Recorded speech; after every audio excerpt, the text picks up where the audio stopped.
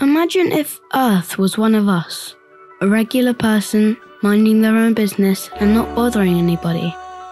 Crazy? Yeah, but still, what if? How would you then react if they were treated like this? Okay? Not okay? Or what about that? Would you look the other way? Perhaps call for help? Or speak up to the bullies?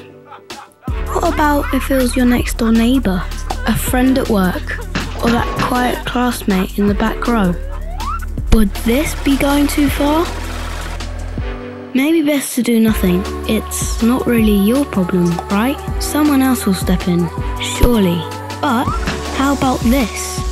What if Earth was your cousin, a friend, your partner in crime, a trusted co-pilot en route to life's next adventure? Surely you wouldn't put up with this. If Earth was a loved one, let's say your parent, your spouse, soulmate, or even your own child, would it not make you sad if people showed absolutely no respect and did this?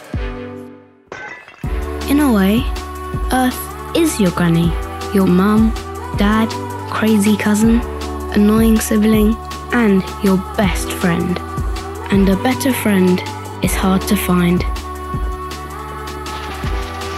Let's stop the bullying and stand up for our friend, because without Earth, we would not experience all those magical moments that life has to offer. So, hands off my mate.